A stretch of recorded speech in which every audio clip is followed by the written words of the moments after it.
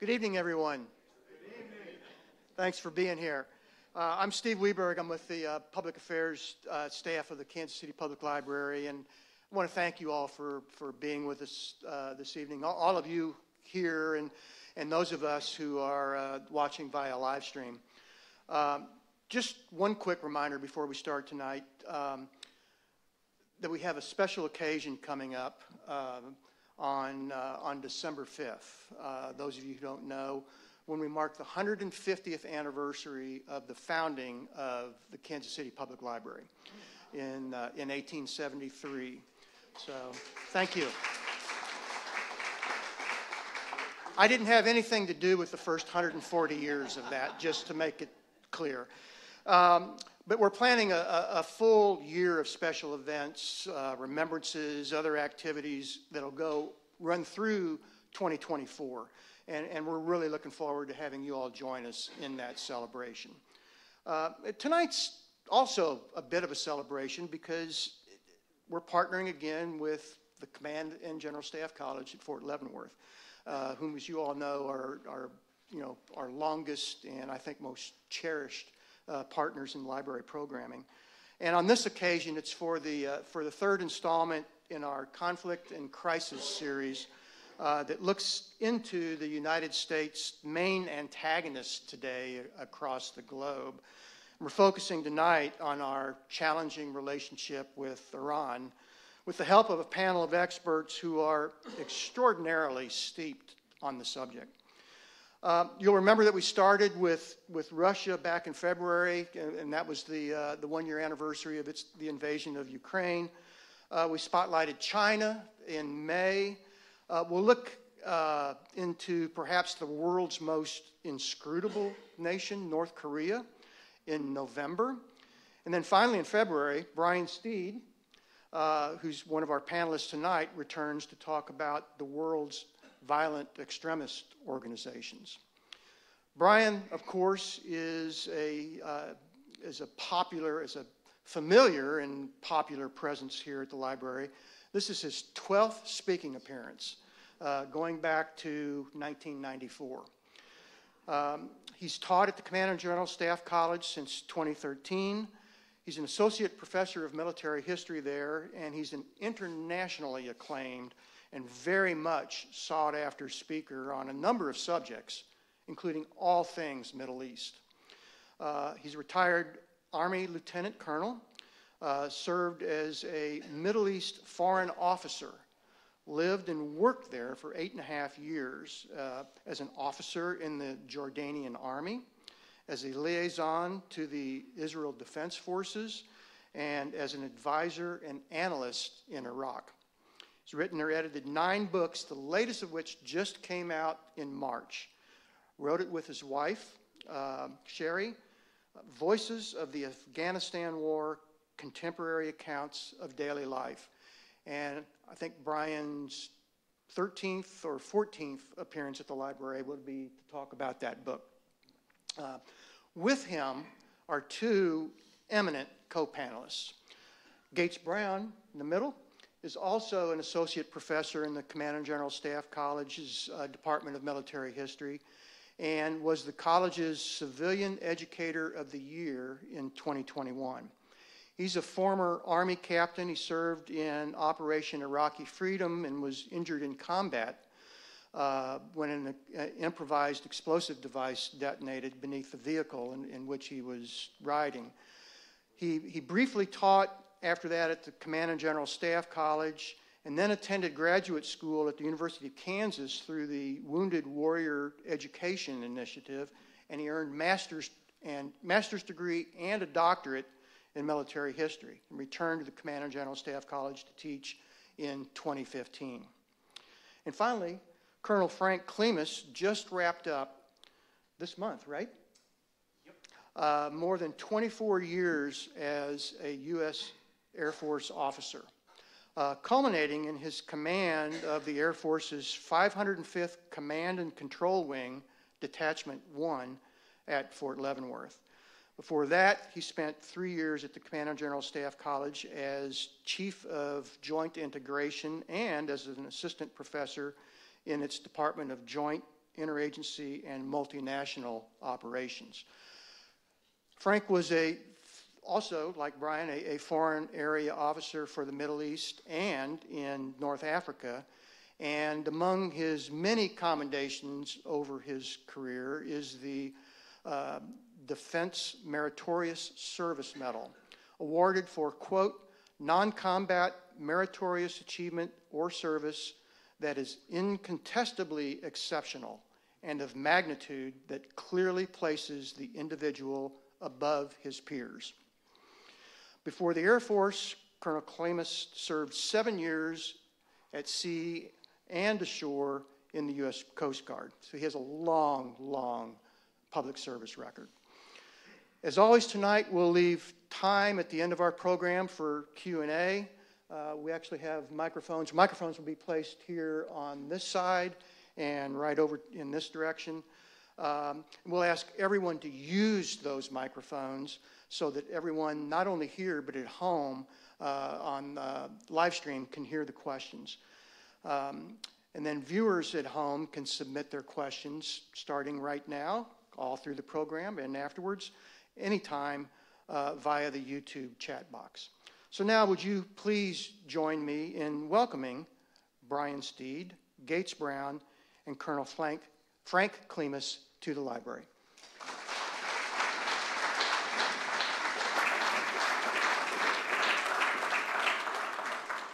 Okay, so I'm going to start tonight with a little, well, it's not really a war story, but kind of like that. So in 2005, when I was doing my training for a foreign area officer, I visited Bahrain. And while there, I was meeting with an embassy political officer, and he shared with me and the officer I was with an insight that he gained from one of the Bahrainian officials with whom he engaged regularly. And that Bahrainian official said that when America thinks about Iran, they think about the Islamic Republic of Iran. And when the people in the region think about Iran, they think about the Persian Empire. And so I want to reintroduce everyone tonight to the Persian Empire very, very briefly. Okay, so when we think about it, this is the empire that you know, even if you don't know it by this name, because this is the one that fought the Greeks, you know, so the movie 300 or the book 300 is kind of a comic book. Anyway, and that's this empire. It's the empire that sends the Jews back to Israel to rebuild the temple. So that's this Persian Empire, the Achaemenid Persian Empire. And they are defeated by Alexander the Great, okay? And then they get replaced after Alexander's successors get defeated by the Parthian Empire. And for those of you who know ancient history, this is the one that the Romans fight. So when the Romans are fighting Persia, they're fighting the Parthians. And they will get defeated by these guys, the Sasanian Persians. These are often the ones that nobody ever pays attention to because nobody actually studies this history, unless you're kind of focused on the area. And these are the guys who will be in existence when Islam comes out of the Arabian Peninsula. And so they will be defeated by the Muslims at several critical battles, and ultimately they will be destroyed by what will become the Rashidun Caliphate coming out of Arabia. And for a while, they actually control Jerusalem, and they're quite successful. We should know more about them, but we kind of don't because we don't talk about them too much. Okay, and then this is, after the caliphates start to sort of fall apart, we'll get a Persian Empire that will come again, and that's the Safavid Empire. Now, when I was an undergraduate doing Middle East history, I promised myself, because there were just so many different rulers and groups and dynasties, that I wouldn't remember any of them that ended in ID. And so the Safavids just sort of fell off. You know, Parthians, that doesn't end in ID, and I remembered that, and Sasanians, not in ID, so I was okay there. But the Safavids, I just sort of ignored until 2015 when I was watching ISIS videos and reading ISIS propaganda. And the ISIS guys would refer to the Iraqi security forces as Safawis. And I'd never heard that term before. And so I broke out my Hans Veer Arab English dictionary, if you're familiar with it. Frank is. And I was going through the dictionary looking for what Safawi means. And what Safawi means is Safavid. And so the ISIS guys referred to the Iraqi security forces as Safavids. And I'm like, okay, well, I need to understand the ID guys that I didn't pay attention to. And now I had to dive back into them. What is important for Iran, okay, and I use the air quotes because, of course, it's Persia at this point, is when the Safavids start in 1500, there is no, well, Shia Islam in Iran is a minority religion in 1500. In fact, it's like fewer or smaller than 10% of the population are Shia. Okay, by the time the Safavids are done in 1736, it'll be 90+% will be Shia. Okay, so they changed that. And it's not just Shia, they are 12er Shia, which is a particular type. And when the Safavids start, 12er Shiism is, I don't know, technically whether it's the smallest, but it's one of the smallest subsects of Shiism.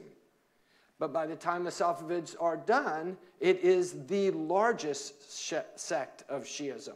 And before, where it had been significant was in southern Lebanon, and that's where it was sort of, that's where the 12ers kind of hung out, and that was kind of it. There were a few other places, but that was the big concentration.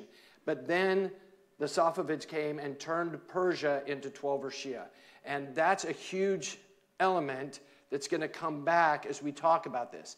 And the Safavids don't really have a grand story for how they weren't defeated in a big battle or anything like that. They sort of just fall apart, and then there's a series of dynasties that come in. And when I hand it off to Gates, it's going to pick up with this one at the bottom, the Pahlavi dynasty, which those of you guys who are familiar with Iran will recognize, you know, Reza Shah Pahlavi, like that's his family.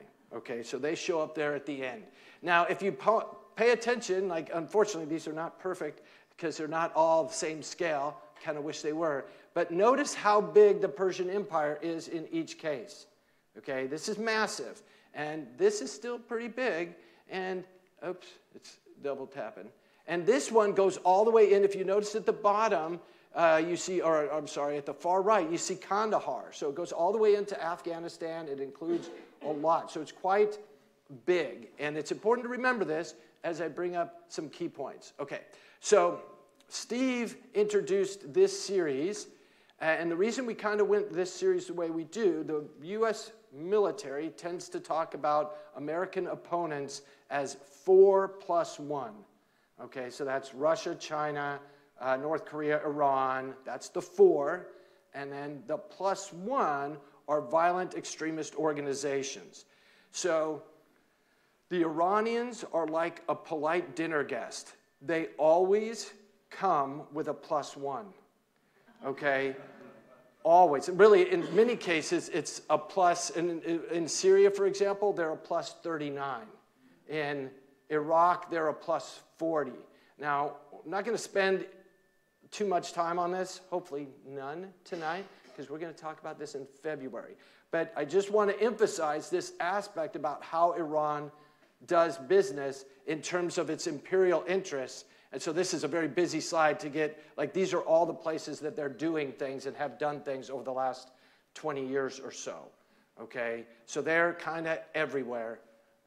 But why are they everywhere? And I want to get back to this final point. I'm skipping 2 slides at a time. Okay. So first of all, Iran thinks and acts like it's an empire. So I want you to keep that in mind. If you think about all the major empires in the world, well, maybe not all, that's an overstatement, but most of them, they kind of have one thing in common. They are not only members of the Empire Club, but they're also double members of the nuclear club. So if you're a big empire, you kind of want to have a nuclear weapon. And so that's acting like an empire. So it shouldn't shock any of us that they're pursuing what every other major empire has. The other part is that religion matters. Like, it's serious. A lot of times in Western Europe and America to a degree, we think religion's not very important because we have very secular capitals. Religion shapes how they do business and how they perceive the world and interpret the world. And religious engagement is one of Iran's primary tools. That's just an important rule to think about. At this moment, right now, they control in either directly or indirectly every major Shia shrine in the world because they now have influence in Iraq and other places through the various militia groups that they control. Or control is too strong. Anyway, but they influence. We'll use it that way. Okay, and then the other point is Iran is opportunistic. I was just going to put ROI, but I wanted to make sure it was clear. It's return on investment. Like, they are big penny stock guys. So they look for penny stock opportunities, and they'll invest there because they think they can get a huge return on investment. So a lot of their behaviors are this big ROI stuff. So keep that in mind as we talk about this. And then the other part, when we're talking about the +1, the IRGC and the Quds Force, those are the guys who train and interact with that +1 around the world, wherever they are. Okay, so those are the big picture comments. They're an empire. They think like an empire. But now we're going to talk about the U.S. relationships with it, and I'm going to turn it over to Gates. Thank you. I'll try to be short. Brian threatened revolutionary consequences if I went over my allotted time. So we have two pictures. The one on the right, black and white, Mohammad Mossadegh, and he represents kind of a potential path for Iran in the post-World War II era. And the one on the right is the Shah of Iran from 1941 to 1979. The path that Iran chooses is also chosen for Iran. What we're going to talk about is how do we get from this potential to the reality. Mohammad Mossadegh comes to power in the early 1950s, and one of the things he wants to do is make Iran work more for Iranians. There's a lot of baggage. We'll talk a little bit about that, but that's kind of the bumper sticker. And so he starts off trying to get the British to let the Iranians audit their books because the British have an oil concession that's very profitable. It's also exploitative. And what Mossadegh wants to do is just make sure that the Britons are abiding by their contractual obligations. The Brits say no. And so Mossadegh says, that's fine. The oil's in Iran. We'll nationalize the oil industry. It should work for Iranians anyway. That's going to set off a couple of years of court fights in the international court system. It's also going to spur a British economic boycott of Iran. What's important for our discussion today is what happens in 1953. Because the baggage that Mossadegh has is this association with the Tudeh party, which is a communist party. You can't be any shade of communist, socialist, and fit well with U.S. foreign policy. And so, given the realities of the Cold War at the time, the Korean War is in its last stages in early 1953, as this coup that we're going to talk about is going on. But also, you've got the occupation of Eastern Europe, the fall of China. The Soviets have a bomb by 1949, so it looks like communism's on the run. You can't allow something like this in an important geographic area like Iran, because it abuts the Soviet Union. It's also important for British economic interests, but less so for U.S. economic interests. And so the United States and the British are going to work with Iranian groups to force out Mossadegh.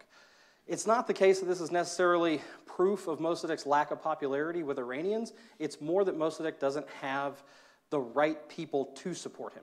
So he doesn't have the clerics on his side, doesn't necessarily have the intellectuals on his side, and the Shah is not the best option, but a better option.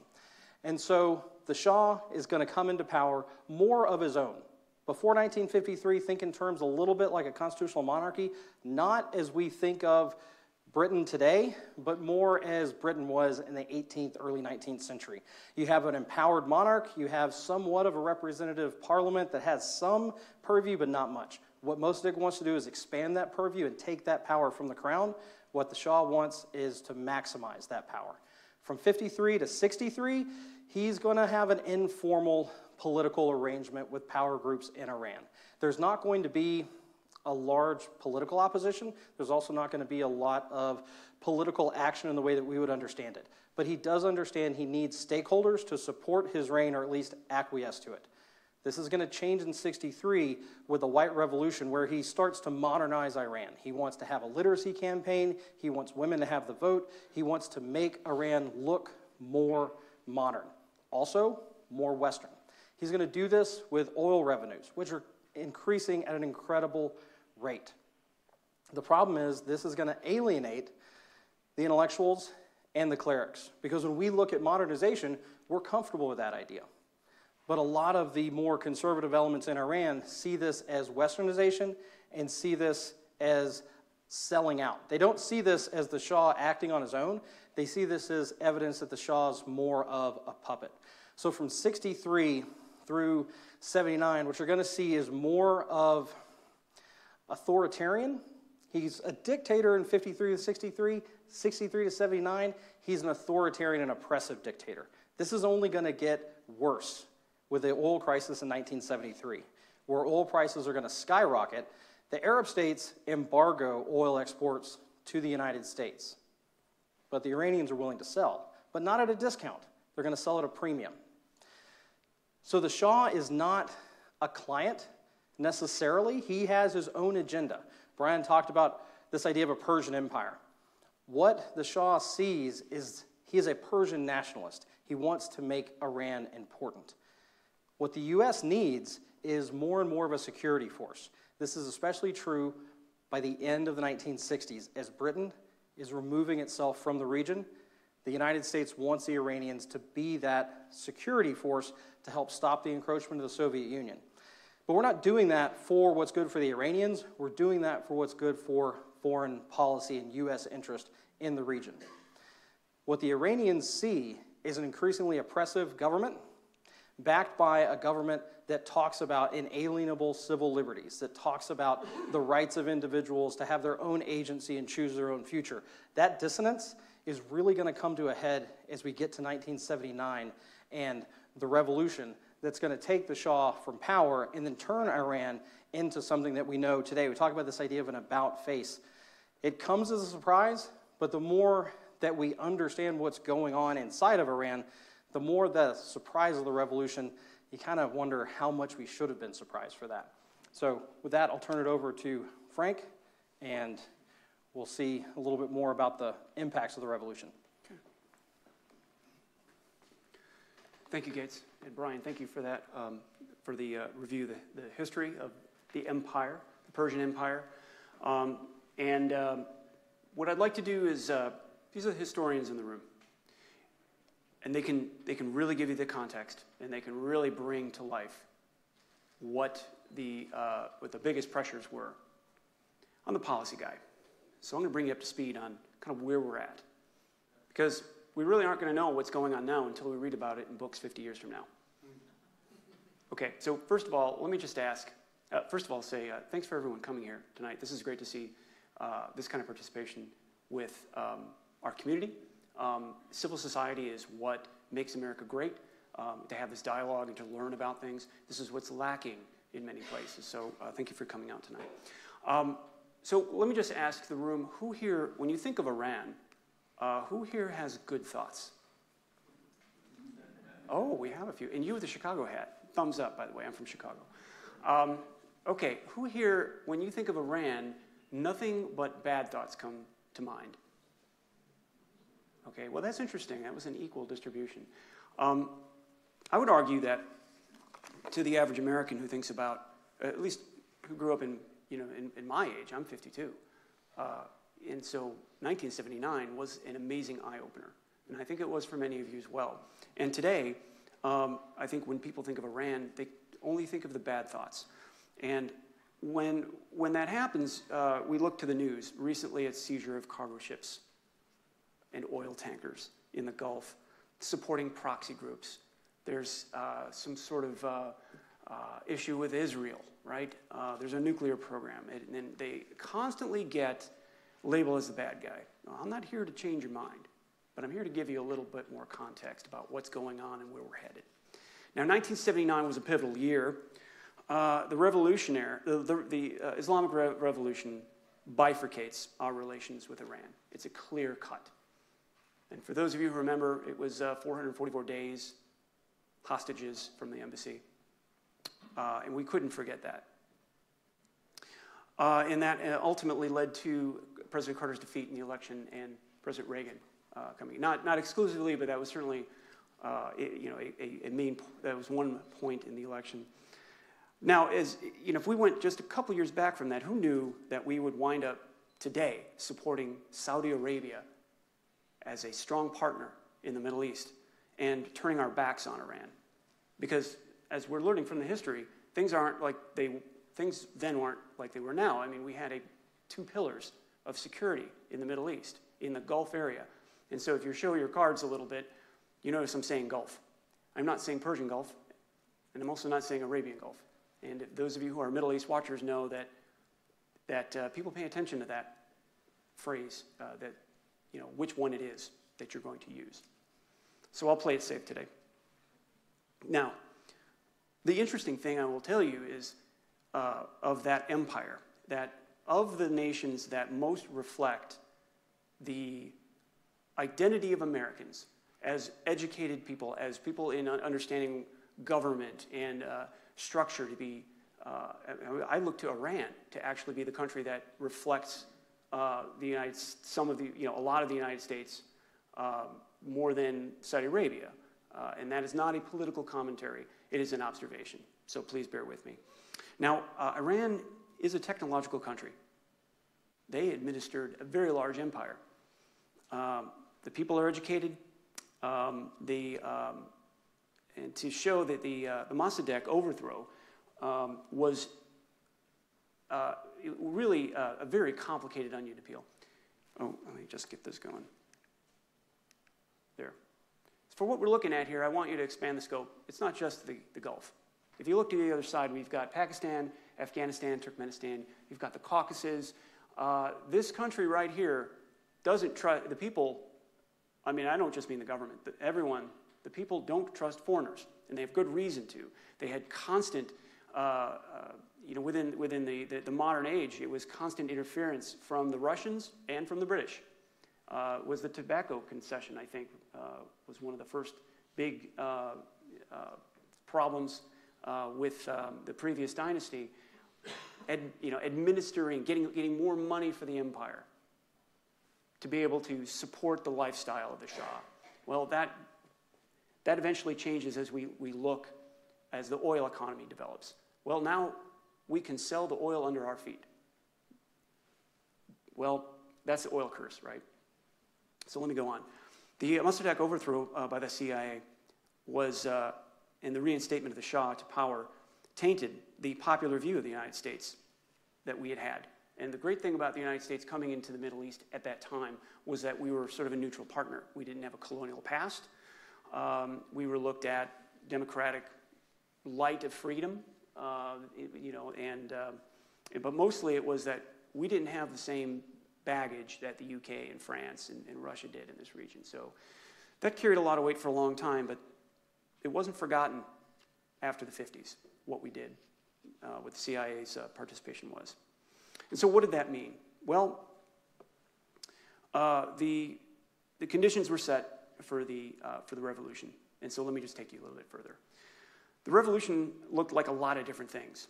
And at the time, who we know is Khomeini, the Ayatollah who really launched the revolution, was one of the components of it.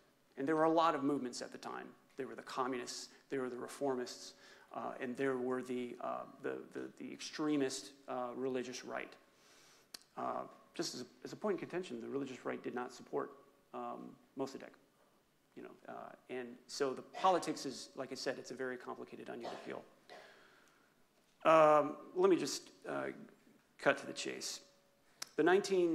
After 1979, they had to reinvent themselves, and they had to make new friends. I want to point out that the revolution also caused a fear of instability throughout the Islamic world. the leaders of other Islamic countries sensed that this would be a revolution, an international revolution. And that is what the Islamic Republic of Iran, the leaders there, were hoping would happen, that it would be an international sensation. But it was not driven, as you can see what happened after that. There was not the communists. It was not the reformers. It was not the religious right even that survived.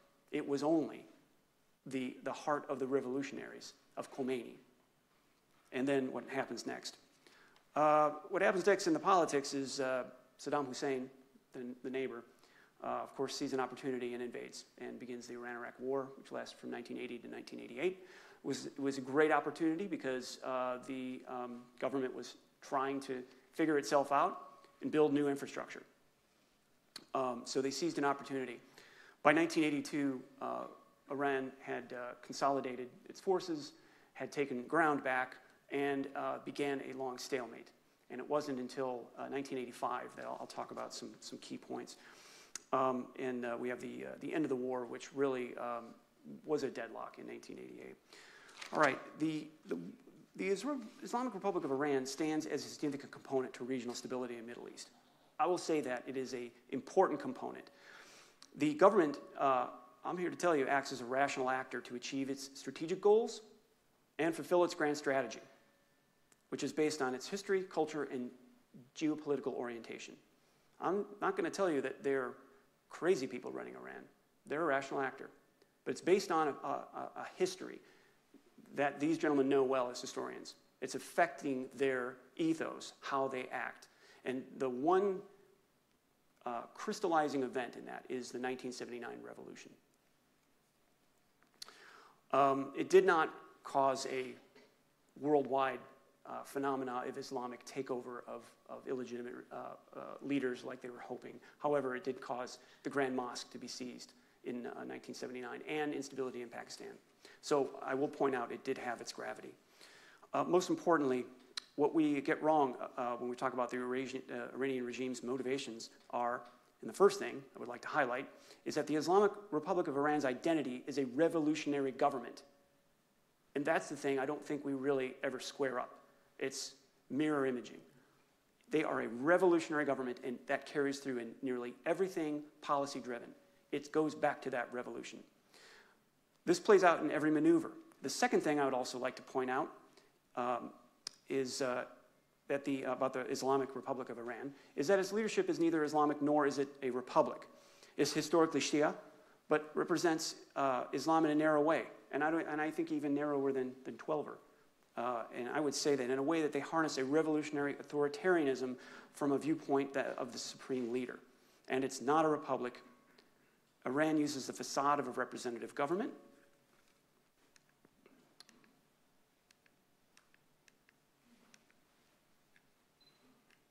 Get back up one. That's basically what the government looks like. It's got every tendril, every office of a modern democracy. And you can see the supreme leader is firmly at the top. However, the power structure is led by the religious authorities. Okay, so that's a bit more complicated map. I'm not going to get into that, but I will go to this: that although there are elected positions within the government, it gives it that visage of legitimacy. Really, even the supreme leader is voted in. It's not really like that. It's really controlled centrally. The other component of the government is going to be the IRGC, the Islamic Revolutionary Guard Corps, which I can talk about in more detail later, but I want to conclude my comments.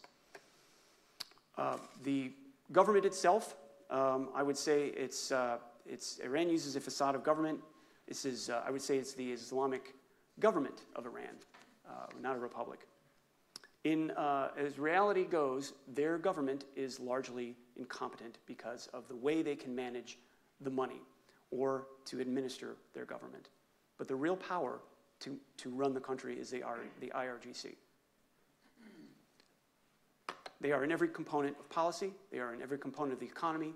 They are the Mr. 10%, taking everything out of industry, out of oil trades, out of everything. They run, the country runs because the IRGC runs it. Now, the last thing I'll conclude with is policy. Now, the National Security Strategy of the United States, the latest one produced by the Biden White House, illustrates a couple of key points about Iran, and specifically in de-escalation and integration of the Middle East. It talks about a framework, a new framework building in the Middle East about the recent progress of the regional states. And you can see that this is sort of springboarding off of the Trump administration's Abraham Accords to recognize, normalize relations with Israel as a way of guaranteeing more security. What that shows is that what they're saying is they're identifying Iran specifically. Iran's threats against the United States personnel, as well as current and former U.S. officials, will not be tolerated. As we have demonstrated, we will respond when our people and interests are attacked. As we do so, we'll always stand with the Iranian people, striving for the basic rights and dignity long denied by them in the regime of Tehran. So I will say that the Biden administration recognizes the complex nature of, I'm sorry about jumping all over the slides, complex nature of Iran. This is a religious breakdown of Iran right here. It is not just Shia. There are Sunni. There are Jewish people. There are Zoroastrians. There are a small community of Christians. That's just what I'm saying. It's a country with a lot of different identities in it. People who want to be educated. People who want pride in their country as well. Make no mistake. Iran is seeking to restore its rightful place in the Middle East as the strongest voice in Islam and to fulfill its seat at the table of respected nations. And it cannot do it right now with the atmosphere of distrust with the United Nations, with the United States, with all international partners. And I will reflect on more of these observations later in the Q&A. Thank you. Okay, so it is now your time. So we're going to entertain questions. You're welcome to come up to the mic, so I am going to force you to come up to the mics. That's my instruction. And then we will take your questions and direct them as appropriate. Here's the one mic here, the other one's there in front, and you don't want to cross Brian. Yeah, that's right. No, I'm working for Leslie right now, and she has directed me, you must use the mics, so. Yes, sir. I'm always curious about the relationship between the military of our military and the military of our potential adversaries. Do you know if there's any contact at all between our military and the Iranian military? Is there any informal back channel meetings, arrangements, what have you, anything like that? Okay, so I'm going to pass it off to Frank, but I will make one comment. For years, and I don't know if it's still the case, it was illegal for any U.S. military person to have any contact with an Iranian military person. So I had a friend who was an attaché in Sana'a, Yemen, and he was walking out of the Yemeni Ministry of Defense at the time that, and this was in the, would have been late 90s, maybe early 2000s, and he was walking out as the Iranian military attaché was walking in. And so he was like going down the steps and he was coming up the steps. And the fact that they said hello to each other, he had to report that. Yeah. And like he was chastised for the fact that like, why didn't you basically hide yourself behind a pillar and act like you didn't see him? So that was how crazy it was then. I don't know if that's changed. Frank, do you have an... So I'll tell you that it's now harder than ever. The quick answer is no. It's not like we have a hotline like we do with the chairman of the Joint Chiefs of Staff has a counterpart with the People's Republic of China Army. That does not exist, and there's a couple of complicated reasons for that now. We'll say that there's always been a diplomatic channel open through other embassies, and this is how we've always communicated with them. The Swiss embassy gets pointed to a lot as that's where it all happens. Honestly, it happens in every embassy. And so my short tour in working at embassy, what I realized is that embassies in other countries can have diplomatic staff that speak to each other and talk about things. And that will get back to the host nation. I'm not saying that those conversations happen in any way, but I will tell you that there's an avenue for it. Now, the part that makes it even harder now is the IRGC is the main component of the military. Now, there is a chairman, there's a joint leader of the, what we call the Artesh, which is the regular Army and our Air Force and Navy of Iran. However, the IRGC leadership runs that. And since 2019, President Trump has made the IRGC a foreign terrorist organization. So therefore, any official communications would be absolutely prohibited. So I'm not sure exactly how far our direct communications would go between military leaders, because as you can see what's happening between ships in the Gulf right now, there really are no rules. I don't really understand how, at this point, we would get from here to there without a lot of diplomatic work ahead of it. And I just want to help everybody because we've thrown around some terms. Okay, so Frank explained IRGC is Islamic. It's not Iranian Revolutionary Guard Corps. It's Islamic Revolutionary Guard Corps. They exist to protect the revolution. Okay, now you could see that as the regime in power. The Iranian Army, Navy, Air Force, insofar as that exists, they exist to protect Iran. Okay, so they have a dual military. A lot of countries in the Middle East have dual militaries. They'll have a regime protection military. But in this case, it's not a regime protection, it's a revolutionary protection.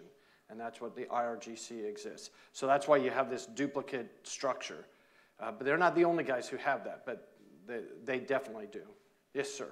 Oh, you can ask her first. Oh, okay. Okay, I had a quick question about your thoughts on the emerging influence of China recently brokering diplomatic relations between Iran and Saudi Arabia. If we were caught off guard, and do you see the U.S. role diminishing in that region and China filling that power vacuum? Okay, that is a great question. So it is now a good opportunity for me to say, particularly Gates and I, are speaking our personal opinions and not policy positions of the United States government, just so everybody hears that clearly. Okay, so it was interesting. When this went down, I was teaching electives at the Command and General Staff College, and I normally have, because I teach Middle East history electives, and I get lots of Middle East officers. They think it's an easy A. Anyway, but I get lots of them, and it's sort of fun. So I jokingly referred to them as the Arab League, because I had like 5 of them all from different countries. And I asked them that question, because I had my opinion. And sometimes Arabs can be rather cynical as a group. They have a great sarcastic sense of humor, which is why I like working with them so much. But sometimes they can be cynical. And I expected them to be really cynical, because I was very cynical about it. And I was surprised. Every one of them, and I had a Saudi, I can't remember the different countries, but I think Saudi, Kuwaiti, but it was like all around the Gulf area. And they actually were quite a bit more upbeat in the sense that they thought it was a necessary move.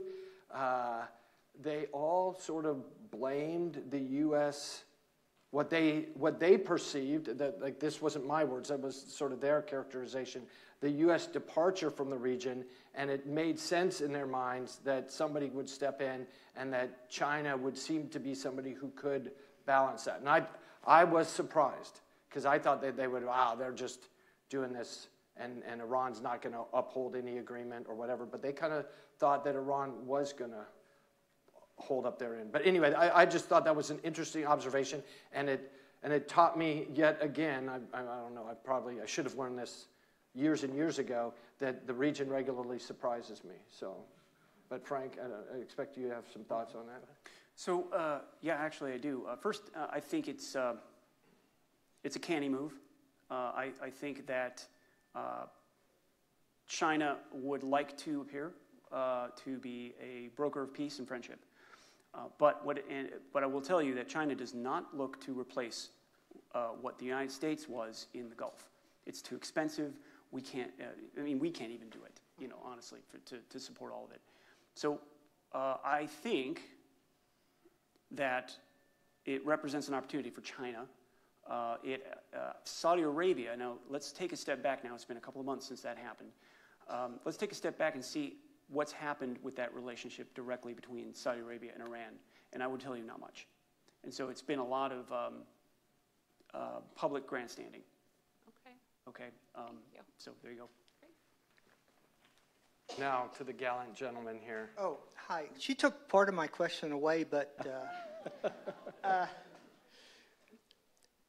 I was also happy that you gave a balanced view of Iran. But my question is about Saudi Arabia, and the 9/11 attackers were from Saudi Arabia. We had the Khashoggi killing in Istanbul. We have the Saudis supporting, or basically they're just terrorizing Yemen, and yet we still ally ourselves with Saudi Arabia. And also about terrorism, I wanted to say that when we think about terrorism, you think about Hamas or ISIS, and those are Sunni, they're not Shia. So I would like your comments on that. Okay, just as a reminder, speaking for the United States government. Okay, that's a good question, because I would suggest, I'm debating how unpopular I'm going to be. I have a lot of Saudi students that I interact with, and I've interacted with a lot of them. I think we give, as we do with Iran, I think we give Saudi Arabia a bad rap. And I could express what I think is the second stupidest decision of the 20th century, but I'm not going to say that because we're being recorded.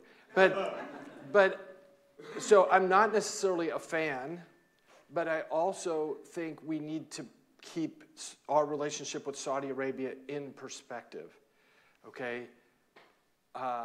We interact with a lot of not pure players around the world. They are definitely one of them.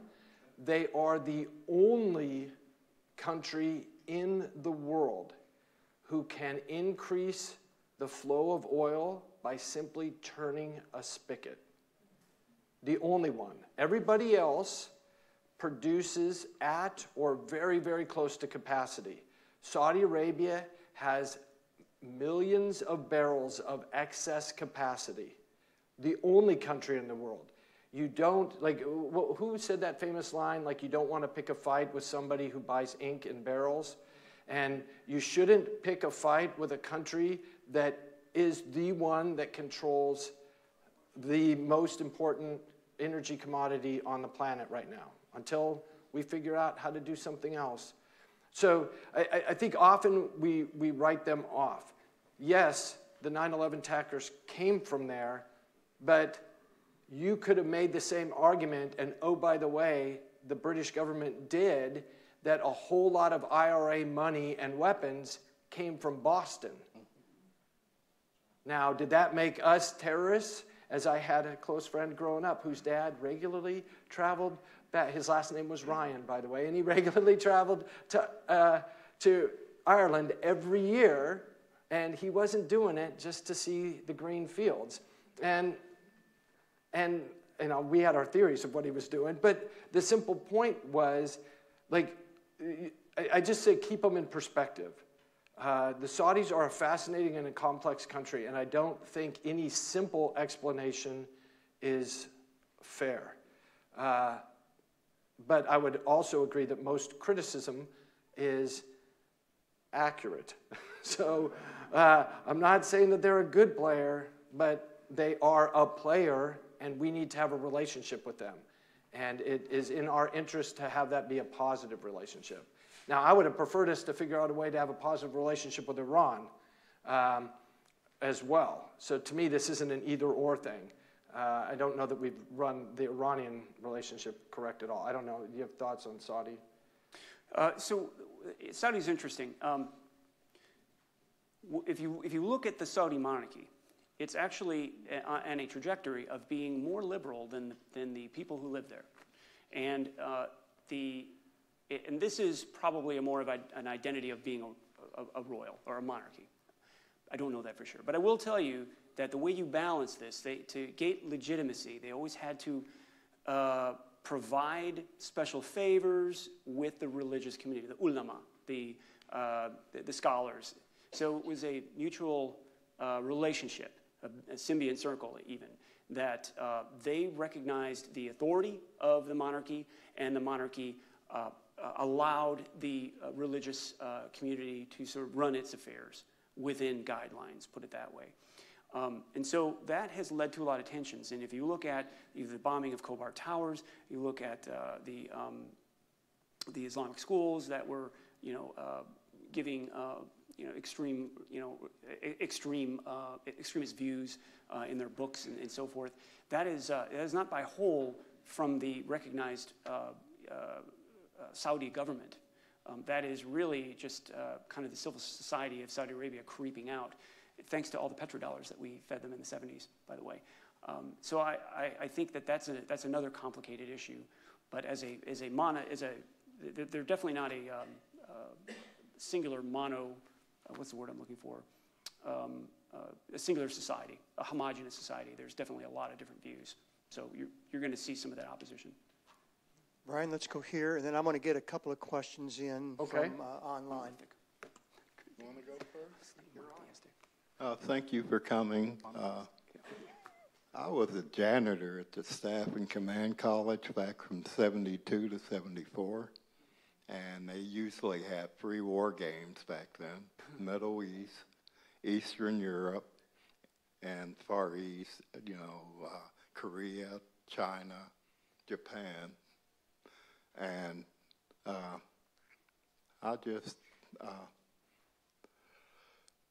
when I'm looking at this map, it's, we had a lot of Iraqi and Iranian students at the Staff College back then. And, when the revolution happened, all of a sudden we took up with Iraq. And my second question is that, what did hash and poppies have to do with anything back in those times with the drug trade, which was really getting kicked off after Vietnam? And the third question is, are we going to be able to put any puppets in Iraq or Iran? Wait, say that last one again? Will we be able to put any puppets in Iraq or Iran do what we want them to do? Okay. So one of my issues with referring to groups as puppets in the region, at least my experience in working with Arabs are not good puppets.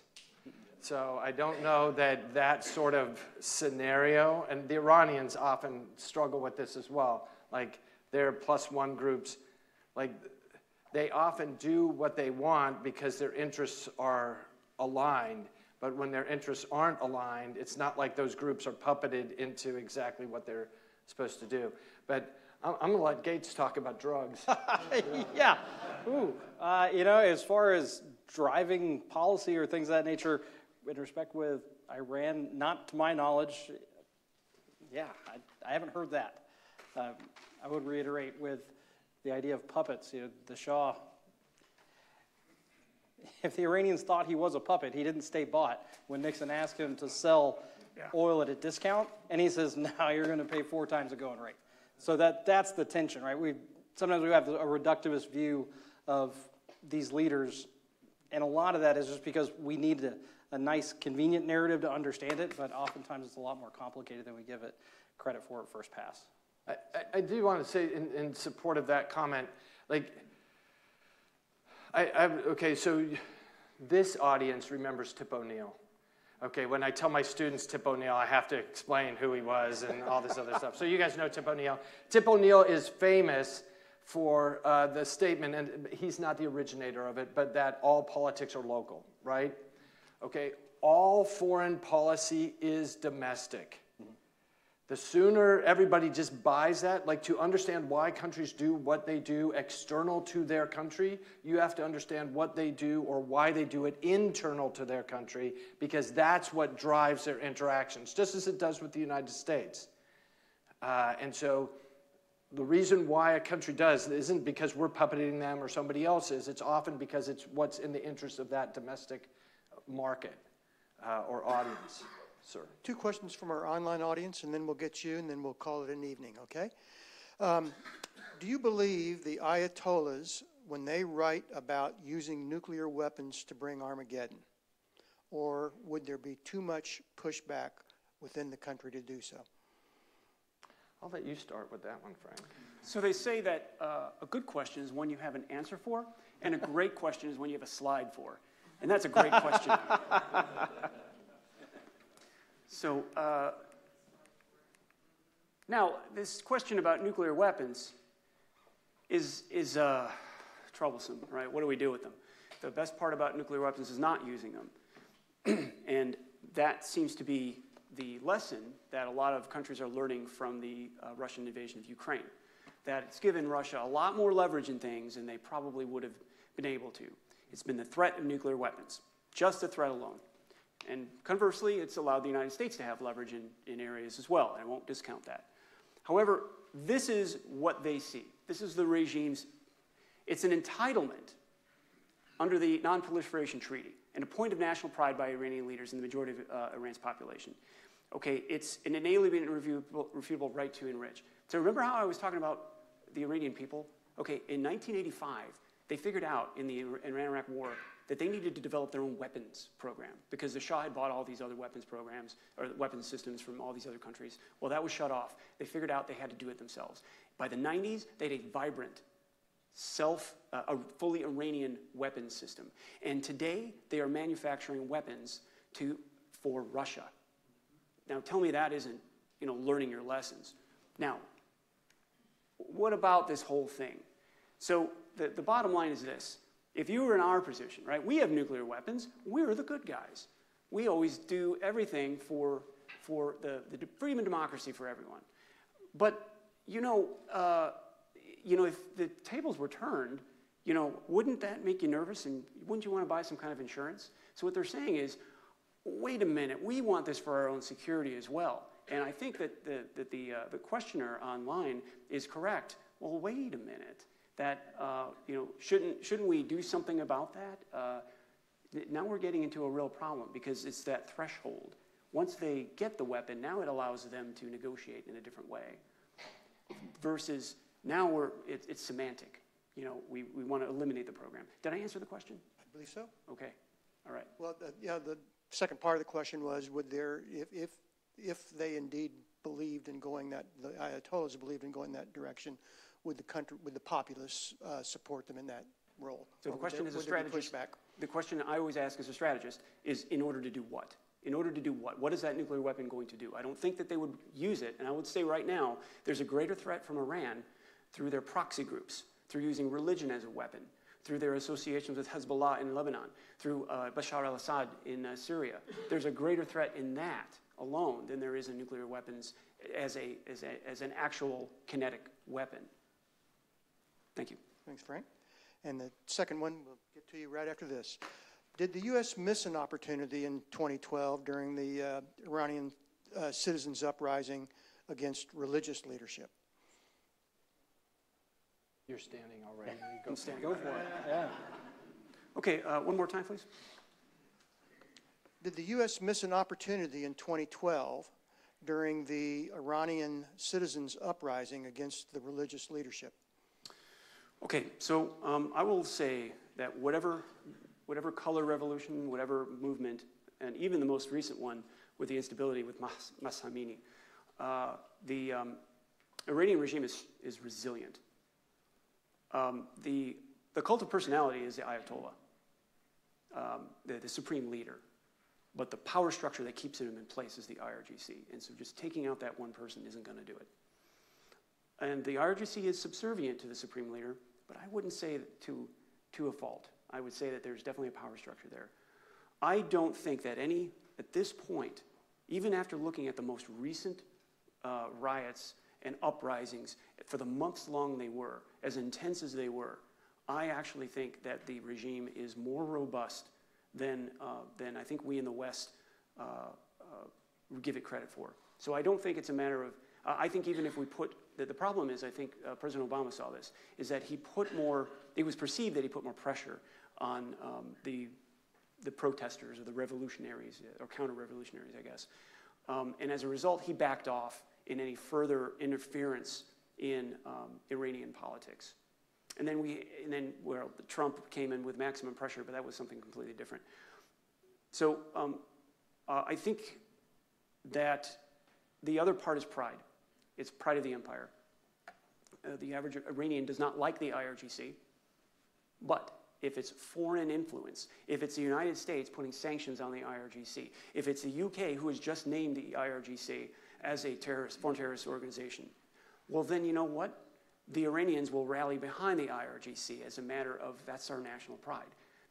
When you corner somebody, you're leaving them very few options to choose. And so I don't think there's anything right now that we can do to change the denseness of the regime right now. If I could, yeah, go ahead. So I think you also raised a good point when you asked to what end. You know, there's an idea or an implication in that question that you put more pressure than you know what the outcome's going to be. But even at the beginning of the revolution in 1979, there are groups inside who are participating in the revolution who think that it's going to turn out in a way that's wildly different from how it actually turns out. And so if you're on the ground fighting in the revolution thinking you know which way it's going to go and you're completely wrong, how can the U.S.